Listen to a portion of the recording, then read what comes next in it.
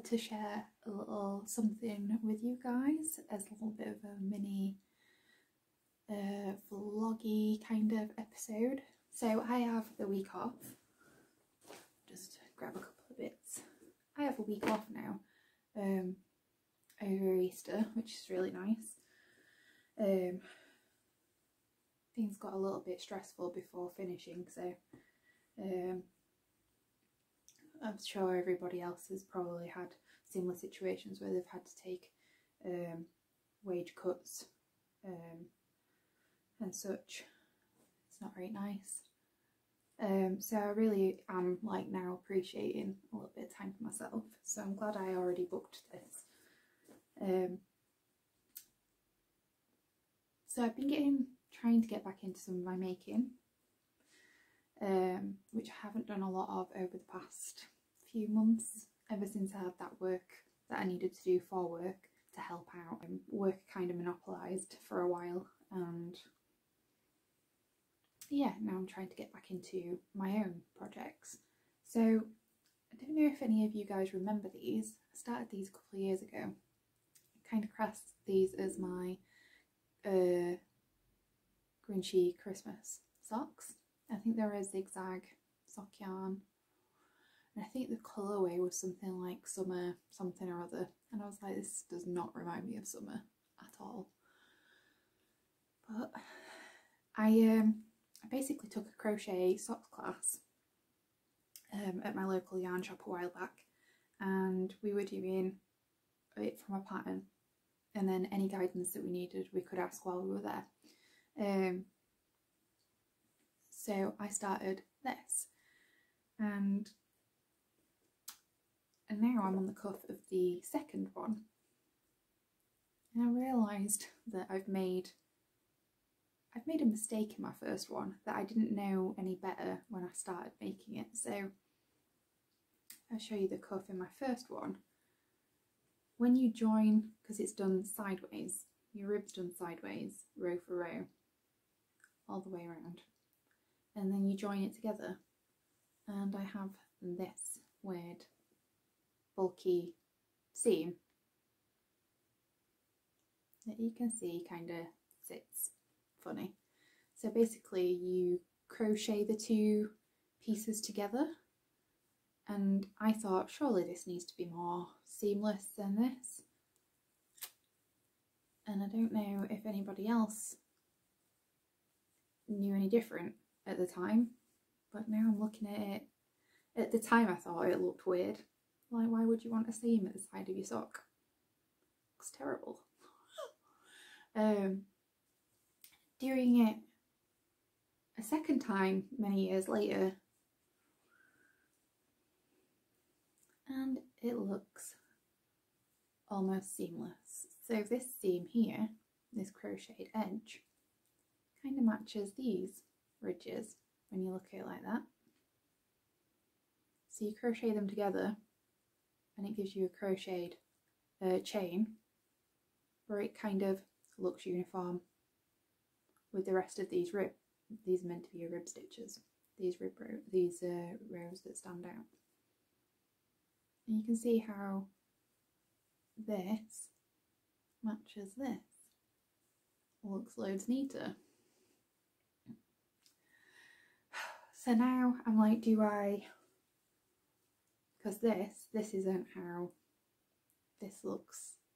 Basically I pinched the two fabrics together and just crocheted into them because that's all it said to do. It didn't give you any real direction. But that against that, I mean, which one's the winner, really? This one, by far.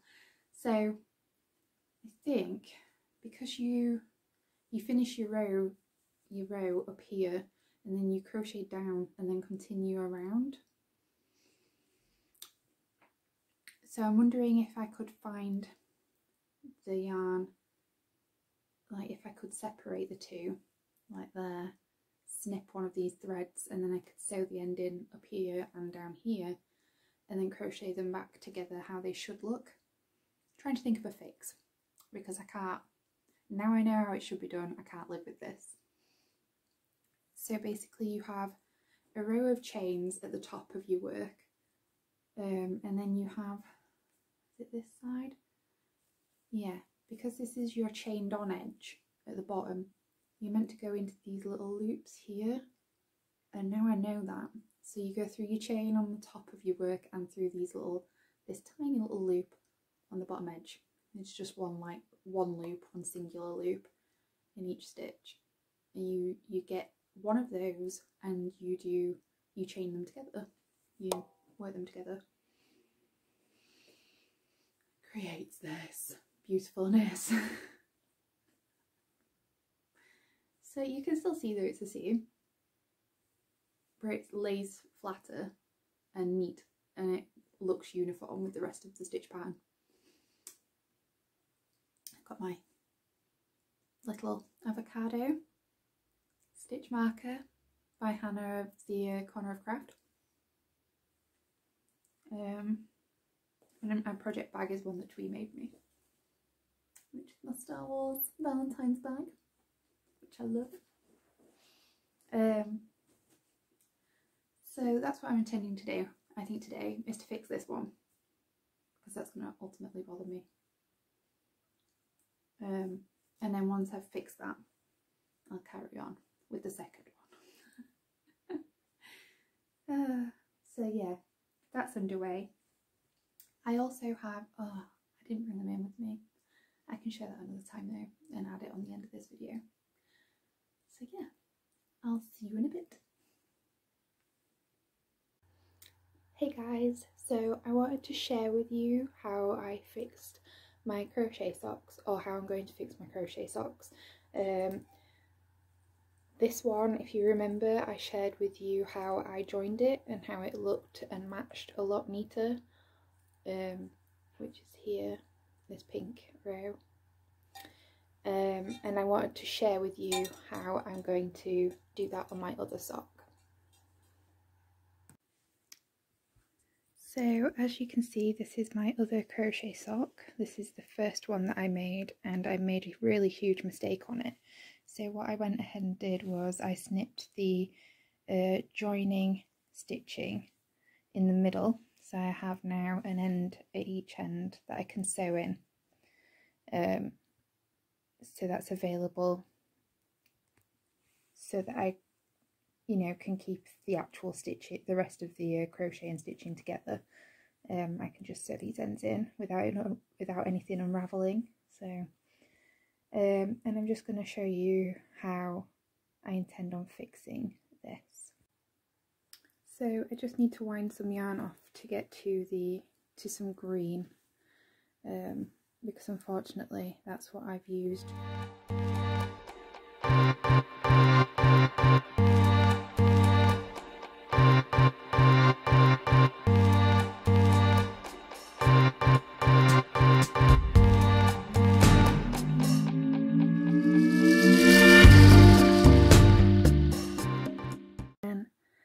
I'm going to take this green section, and this is what I'm going to use to crochet.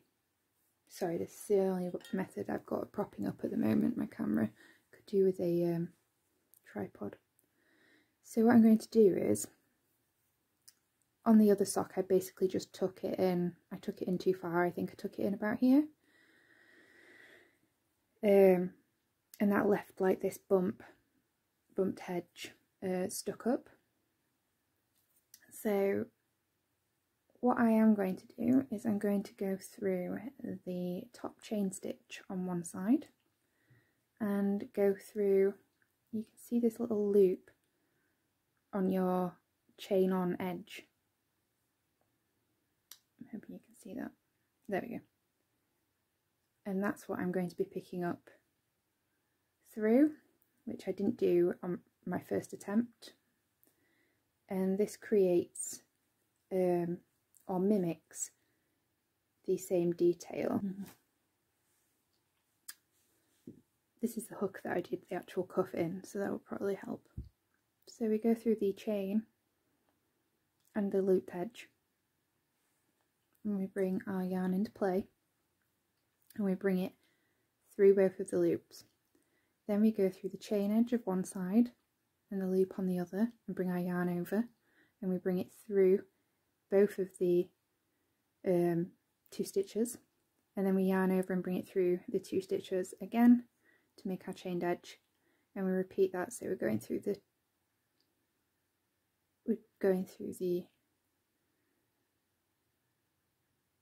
chain, the 2 tops loops and the one on the other side, going over, and we're bringing it through again, and then yarn over around the hook and through again. And there you see I've got my chain edging happening, which replicates what's going on. It'll create like a ridge like the other ridges. So I'm just going to carry on doing that to the end.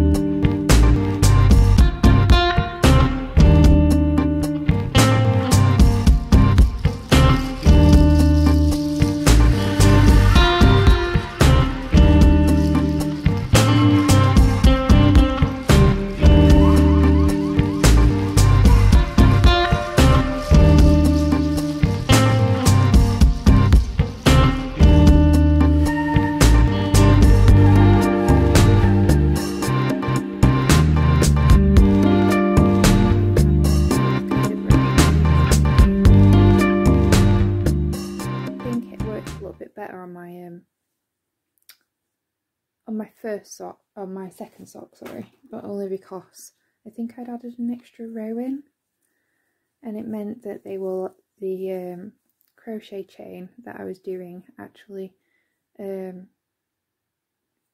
continued down in the same manner as these ones, so it matched.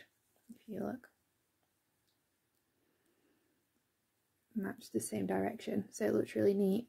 And I think this one has maybe a row less, so it's not quite in the same position.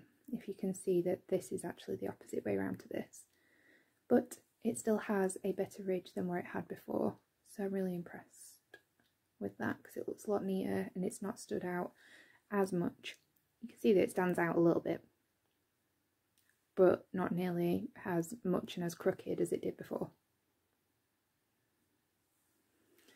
So that's one fix, and I'll just tie in these ends, and I'll just sew them in on the wrong side. That's that. So one other thing that I wanted to talk about with these socks, which was really annoying, was that I did most of the leg of this yesterday, so it matched the other leg, and you can see that I've got quite far down. But I've had to pull back this much and a portion of the heel as it wasn't wide enough, and I couldn't get my foot in. But this measures perfectly the same as the previous sock and matches. And when I measured this portion of the sock, it was about a ½ centimetre each side smaller, so it like tapered in quite a bit. I couldn't get my foot in it, so we're going to continue today. Watch podcast and hopefully get that finished. So I just kind of wanted to check in with you guys and thought it'd be really nice to do so, but I haven't really done that much this week. I kind of finished doing some work, started my Easter holiday a day earlier, but I haven't really accomplished too much crafting wise. I'm working on a new hat design, and I kind of have some plans to work on that a little bit more. It's not a difficult pattern. I'm looking forward to doing it. I've got the ribbing of the hat done, so it's now the more fun section.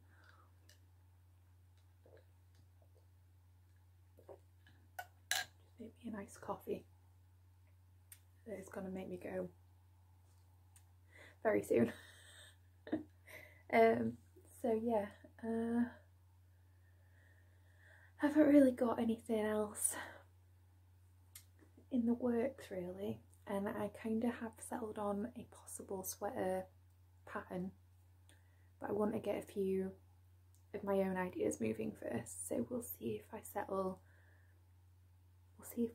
onto doing some of my own things and something else. But I kind of feel like I should get some old projects out of the way.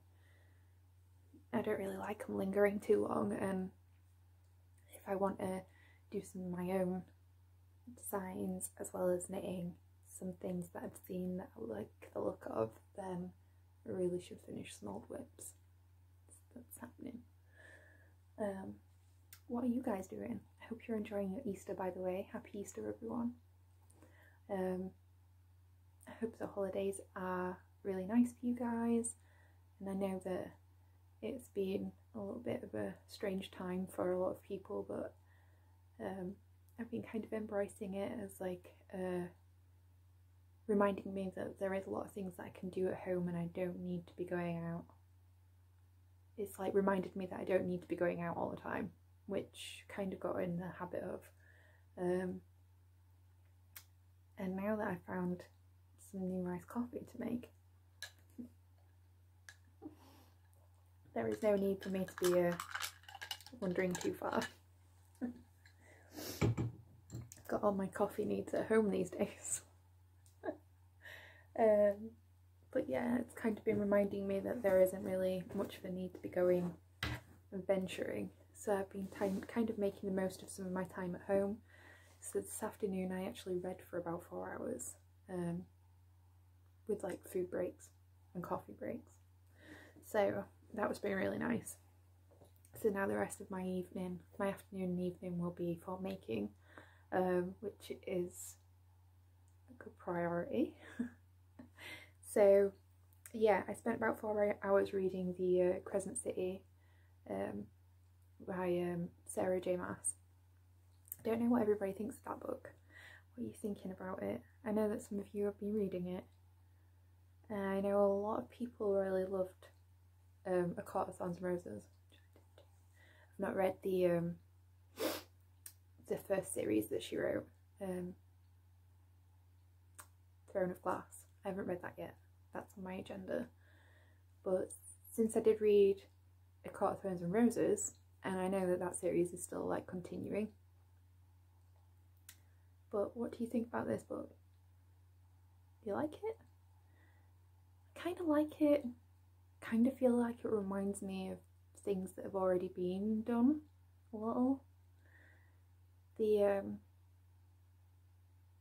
characters, starting to get where I'm kind of getting to know them a bit more. Not sure I'm committed to them just yet.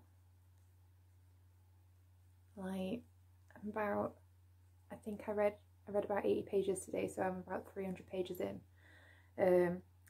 which isn't, I haven't got really far with the amount of time that I've had the book. So I bought the book when it first came out at the beginning of March, and I still feel like I am like not slogging through it, but I've not had the excitement and impetus to like pick it up more because I've been really enjoying it. It's just kind of been a bit of a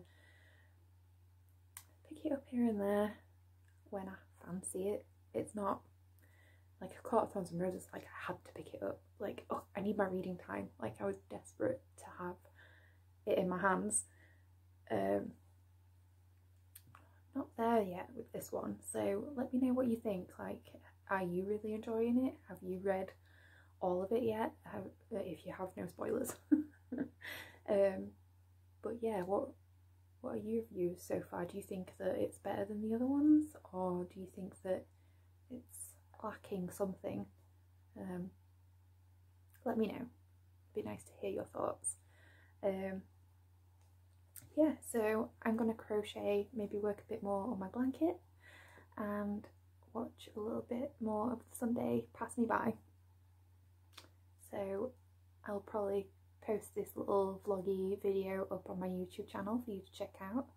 Oh, and if you haven't already known, I have a new sock pattern out this weekend, which is called Soul Attraction, and it is a colourwork design, and the leg is basically colourwork and the foot of the sock is a stocking stitch sole, but the upper portion of the foot is a 3x3 rib. It's got a 2x2 rib cuff with a lateral braid that divides the colourwork from the cuff. I'm really excited that I finally have it out, because it was a design that I'd started knitting and writing in, I think it was October 2018, which was only about a month before my mum's return of her cancer. So it was a bit of a hard time, and in the end it got tested and then it sat, because I didn't have the mental or brain power, or just didn't have the feeling of commitment to be able to continue working on it. But I have sat on it for so long and kind of felt a little bit unsure of whether to put myself out there again, and it felt really like,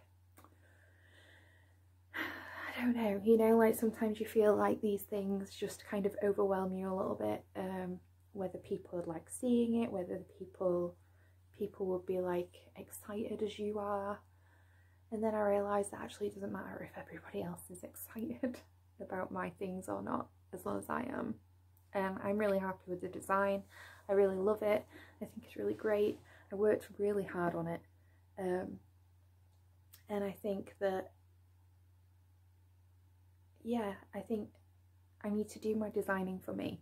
And then if everybody else is on board and supporting me, then that is really fabulous. And thank you to those who already have. That's really kind of you. Yeah, so I have actually put a little coupon code in my Ravelry group for my followers, so I will also bob that down here, and that's until the end of Monday. I will in future also produce a discount code that is particularly for followers, and that will have a slightly higher percentage as a thank you very much. But I will always put that either in my videos or in my Ravelry group as a place to check for those. So the discount for that will be a 25%. The one that I share via YouTube will be Instagram will be slightly lower. Not Instagram. The one that I share via my general pattern page will be slightly lower. It'll be like an introductory code, but for my followers I'll give a little bit extra. So, but I'll put that down in the little Dropbox, so please check there. And thank you so much to those who have already supported and checked out my pattern, liked, shared and all that jazz. It's been really helpful, and thank you so much for being as excited and happy about that. So, I'm gonna stop gushing.